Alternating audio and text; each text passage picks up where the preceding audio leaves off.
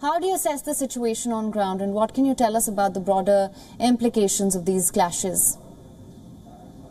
Well, the situation on the ground is simply tragic. You have 2.5 million Palestinians in Gaza who are under siege and occupation, who have no shelters to seek safety in, who have been pummeled with bombardment, constant bombardment from Israeli jet planes. And so far, we've lost at least 16 children, approximately 6 women, and 1 disabled man. Those were among the nearly 70 Palestinians killed in Gaza alone. And on the ground in the West Bank, the situation is not any less tense.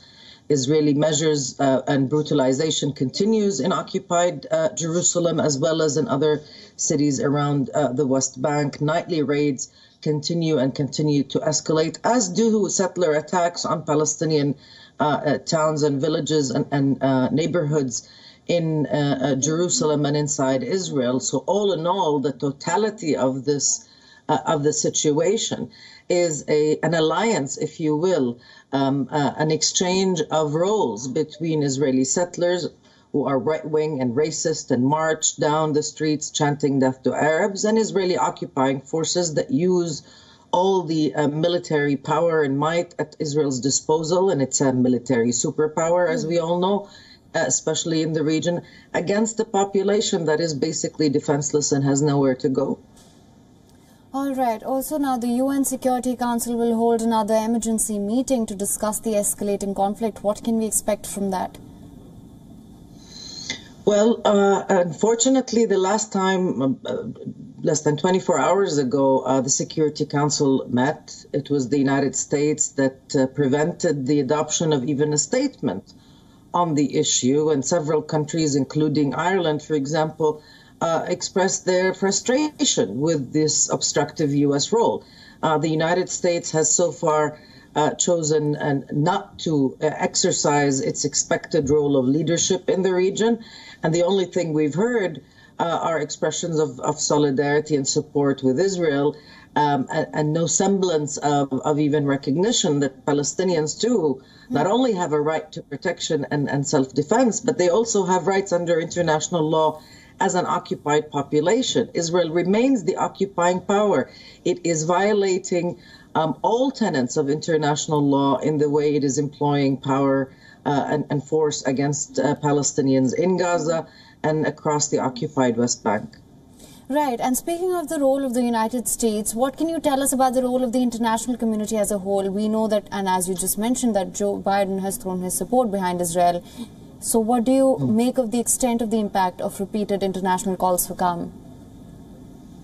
Well, regrettably, these calls, unless they are coupled with measures of accountability, unless Israel feels that it will be held accountable for these violations, that it would pay a financial or political price for continuing to violate Palestinian rights, to violate international law, to brutalize the Palestinian people, then it has no incentive, really, to stop what it's doing. In fact, it will continue to feel encouraged to continue acting with impunity so long as it receives all this financial, political support from the United States without any other actors stepping in. We've heard from elected officials, even in the United States, calling on the Congress to, and in the UK, and even in Canada, and I would assume as well some representatives in India, saying that this situation is untenable, that countries have to step in and take individual measures, like conditioning